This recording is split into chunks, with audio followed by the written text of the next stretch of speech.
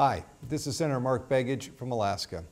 Alaska, we consider ourselves the storehouse of energy for this country. And if you look behind me, we also have some of the highest prices of energy anywhere in the country.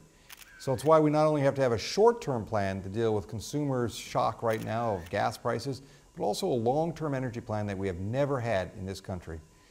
For example, in the short term, we've introduced a piece of legislation called the FAST Act.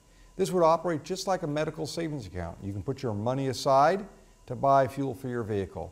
What will that save you? On an average, about 80 cents a gallon. Real savings today. But that's not going to solve our problem long term. We need to have a long-term energy plan that talks about renewable energy, alternative energy, and yes, and making sure we utilize non-renewable energy. In Alaska, it's oil and gas, which we have plentiful supplies. But Alaska is also very unique. We utilize wind energy, hydro, geothermal, solar. We have just about everything you can imagine when it comes to alternative and renewable energy sources.